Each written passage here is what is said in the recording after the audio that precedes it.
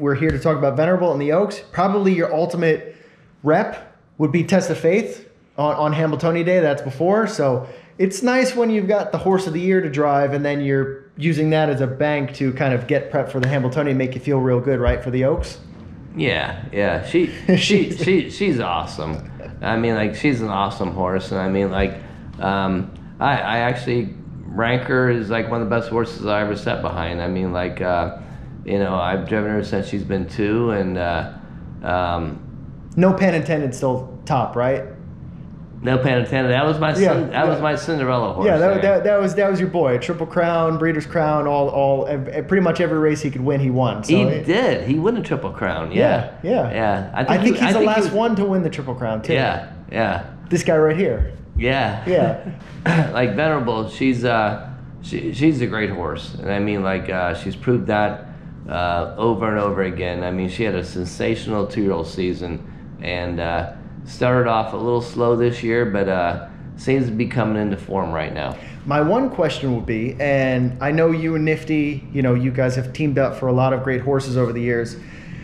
Your main rivals are not in your race. Jiggy Jog and Joviality jumped to the Hambletonian.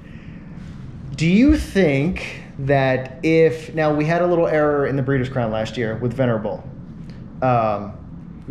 you know, every horse is allowed a bad day every once in a while. We'll allow that, right? That's okay. Yeah. Do you think if she won the Breeders' Crown, there'd be more pressure to put her in the Hambletonian?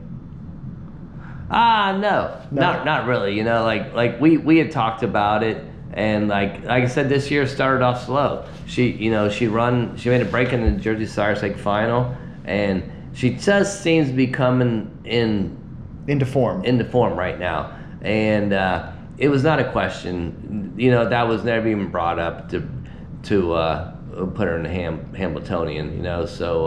what if she had just squeezed by Joviality? Because you guys, that battle in the Del Miller, that is one of the best races. You know, I mean, there's 5 races a year usually where you're like that, where you get 2 top horses just duking it out for a quarter of a mile.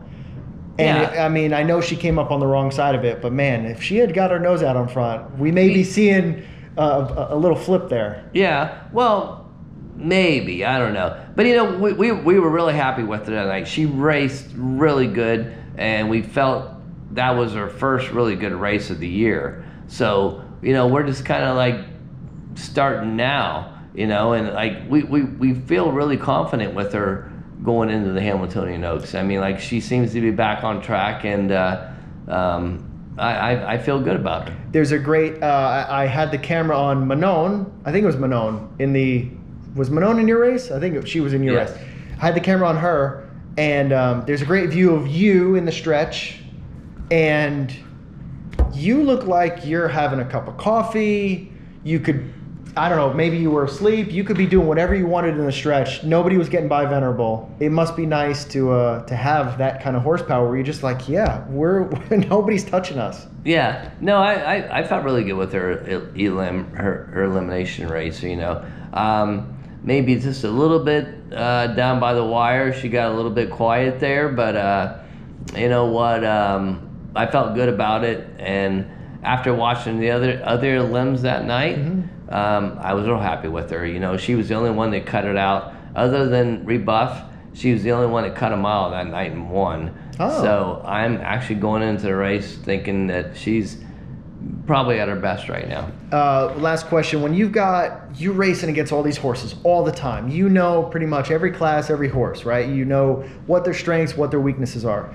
When I would say two horses, you have Yanaba and Warwick, who are not on your regular circuit, right? Yeah. Like Yanaba's up in Vernon and Warwick is from Canada. You don't know those horses. You don't know their tendencies. I know you could watch them on, you know, film and kind of hear about them, but when you have wildcard, Xenia won her limb, Yanaba was second, extremely strong fillies.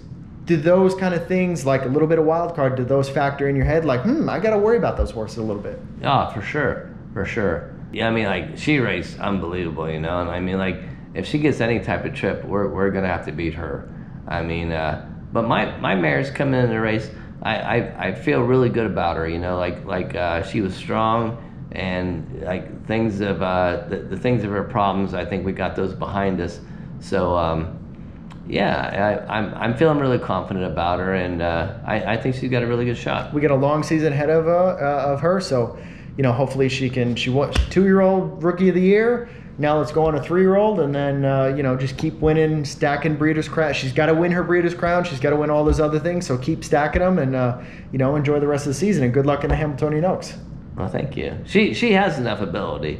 Like, she has enough ability, and she's a good enough horse. Just things. And I think she's coming into her form right now. So I think we're in good shape. Rock and roll.